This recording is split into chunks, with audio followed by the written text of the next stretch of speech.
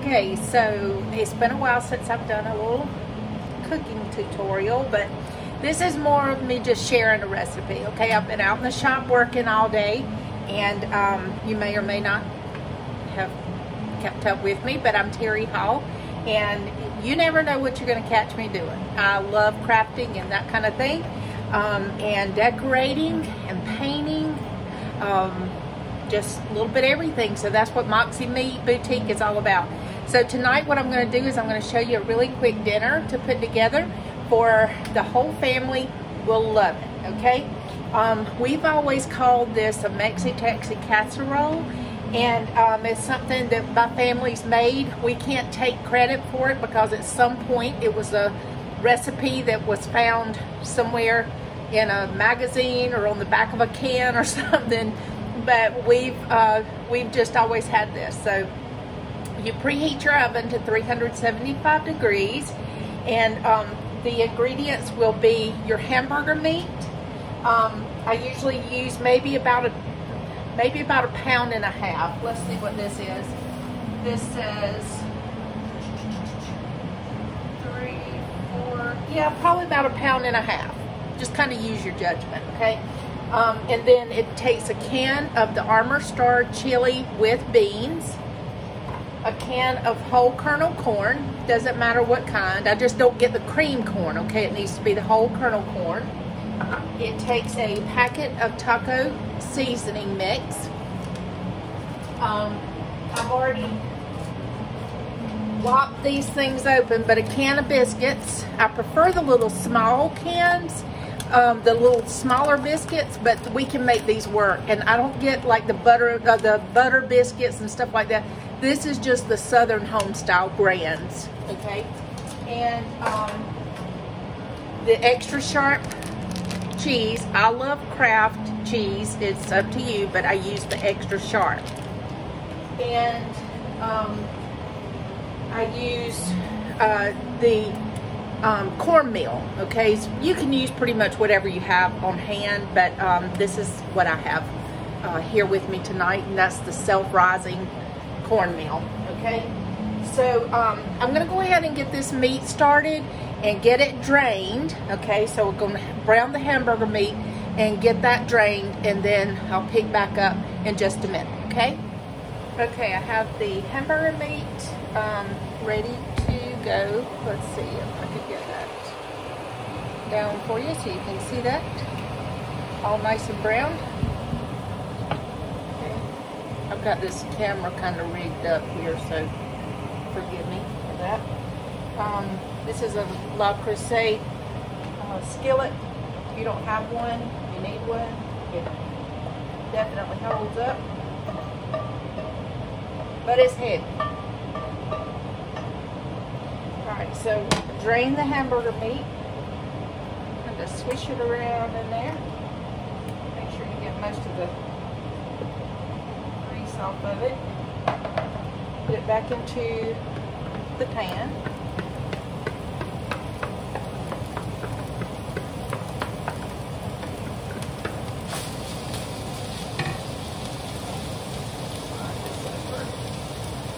Okay. Let's see if I can get that. So my little rig is not working on my camera for me to do this, so I'm just going to kind of show you what I got going here.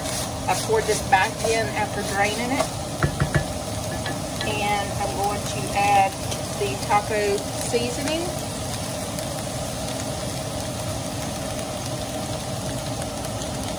Whole pack. And then I am going to go over and get water in the little packet. Show you kind of what I do. I just put the water in the packet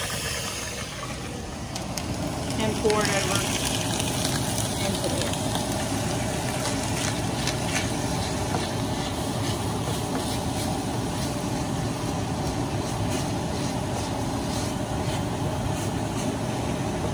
Just scoot back over and turn the water off. I'm doing this one-handed.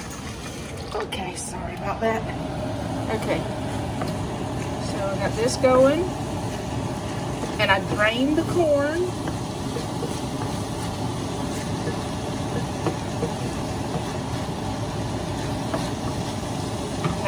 And now that I got that mixed up, because it kind of makes a sauce, if you just kind of dump everything over in there, it's not going to mix up that sauce as well. So now I just put in my can of corn.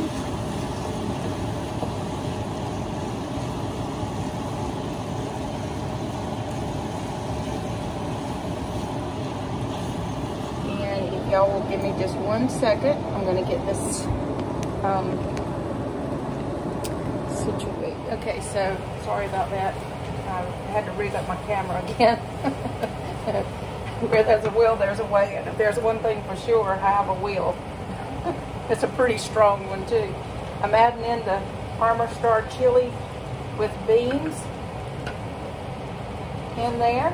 I'm going to get this bubbling hot. So that's all of the ingredients that go in there. Okay, that's better. So we're going to get all this mixed up. Get it bubbling hot, and then I'll be right back. Okay, so I got this bubbling hot, and I have my casserole dish. My rathers would be to have a deeper one, like more square and deep, or at least oval, but I don't have one. I keep meaning to get one, but this will work just fine. I've used it plenty of times for this. But if you could smell this, you'd be wanting a bite. Okay, so I'm going to put this over into the casserole dish. You have to be careful if you're using this kind of pot, because like I told you, it is heavy as everything. Scoop it all out. Turn this burner off because we are done with that. Spread it all out into the casserole dish.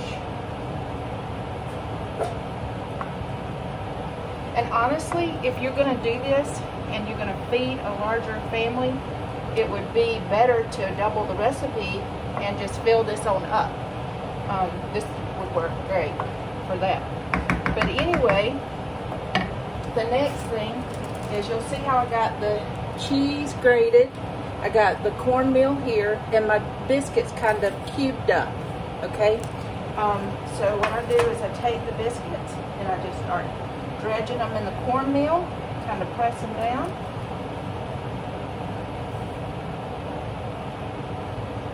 And get it completely covered with the biscuits. You don't press them down too far, but it's just to make sure that the biscuits cook into the casserole a little bit. Goes pretty fast. And if you don't want to cube them, if you want to keep them like, usually we used to do like a half moon kind of shape, but because I'm using this bigger dish, I thought that this would go better. The biscuits would cover better if I did them like this, so I'm just going with it.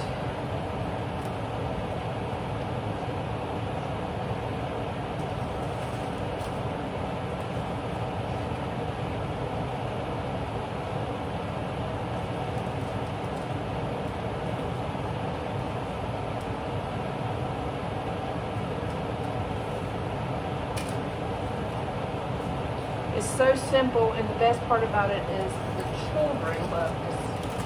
The adults and the children, so it's a really good compromise for dinner or supper, whichever case you call it. I used to call it supper until people started looking at me like I was raised calling it supper. I saw that discussion just recently on Facebook.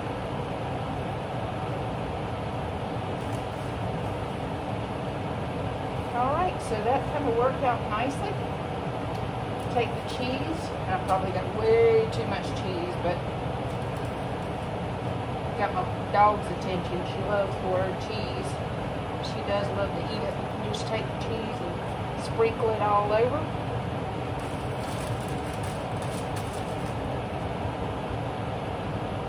I'm not worried that it got into the cornmeal.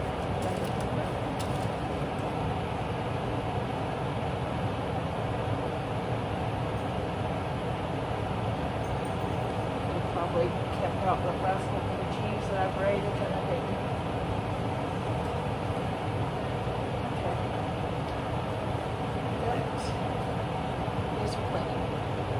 Okay, and then once you got that covered with the cheese, pop it in the oven at 375 and let it cook until the biscuits are done. And usually it's done about the time that the biscuits say that they should stay in the oven.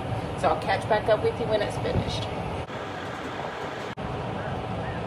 Okay, we're finishing up. I'm gonna get this out of the oven for you so you can see.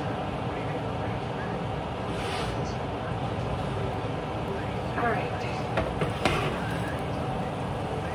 It's really important that your biscuits get toasted, okay? Because if they don't, with the filling there and the cheese, it's going to be mushy, and that's no good, okay? So, grab something to dip this, and kind of give you a little look.